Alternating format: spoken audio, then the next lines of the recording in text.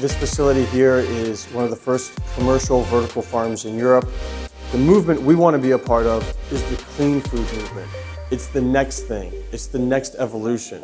Less pesticides, less herbicides, more local, year-round availability. Those are the things that we're offering. GROWx is the first company in Amsterdam to actually get to the chef market. And that's what we designed our first farm to do. It's a chef taster farm. Those chefs that we work with, that I find really get the message of vertical farming, are really looking for the better flavors and want to be a part of building a better future for the city, for their kitchen, but also for the world. We're trying to figure out how to grow a vast array of leafy greens. Currently, we have about 1,000 seeds that are on our product development roadmap. We harvest and we get it to our clients within a couple of hours. Any lighting company will work with you post-investment to purchase their lamps. But Valoya was working with us pre-investment and helped us build up the business case. The scientific community and the plant community, they hold Valoya in a very high regard. We're constantly speaking with the engineers, plant physiologists over at Valoya to refine how we're doing things.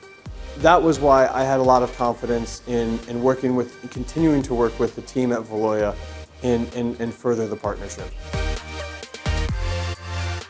We chose a Spectra for our specific needs because we needed a solid LED lamp that would last a long time. At every stage of plant development, there are different environmental needs and there are different lighting needs.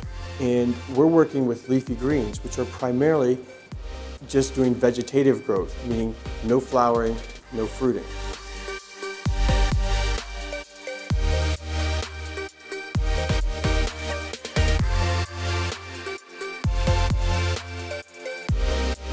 What's nice about working with the wider spectral lamps is that you can actually see the plants better and see some of the colors.